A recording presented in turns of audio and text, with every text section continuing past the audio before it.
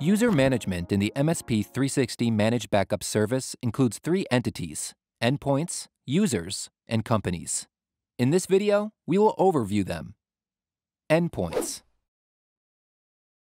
Once you have installed and started the MSP360 backup software on the computer, it becomes an endpoint and is now visible in the remote management section of your MSP360 web console. However, to start a backup or a recovery process, you need to associate the endpoint with a user.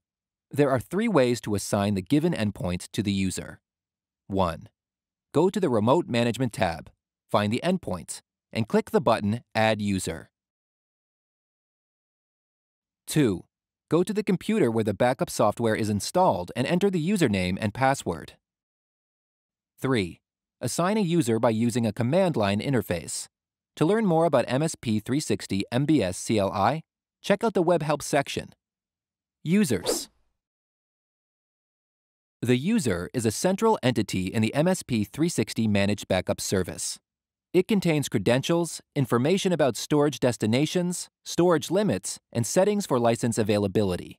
Here are facts and best practices about this entity. A user account can be any unique string or email address of a person associated with the given account. It should also be unique across your MBS account. A user password can be reset at any time. However, if you reset your password, you have to enter it on all endpoints associated with this user. When you create a user, you can select one storage account and one bucket. Later on, you can add more storage accounts and buckets when modifying the user. If set, storage limits will not allow the user to perform backup over the given limit. To perform backup and recovery, a user needs a license for each endpoint. When you buy licenses, they are gathered in your global pool. Your users, unless limited to the user pool, will activate licenses automatically from this global pool, which is more convenient from the management perspective. For security purposes, we advise you to create at least one unique user per client. The email with instructions that can be enabled upon the creation of a user contains the username, password, and links to the builds for the MSP360 backup software. One user can be associated with an unlimited number of endpoints.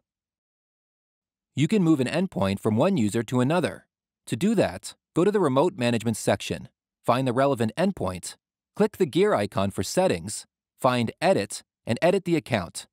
Note that backups that have already been done won't be moved to the new user and will remain with the old one.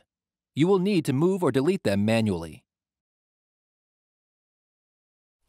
Companies. A company allows you to gather one or several users into one entity and manage it. To create a company, go to the tab Users, section Companies. If you manage lots of users, it is convenient to group them into companies to simplify reporting, billing, and license management. Hierarchy. Endpoints, users, and companies are a hierarchical trio that serve to simplify user management and provide security to backup and recovery operations. One company may contain many users, one user may contain many endpoints, and each endpoint should be assigned to only one user. That's it. If you have any questions about user management in the MSP360 Managed Backup Service, feel free to contact our pre-sales team anytime.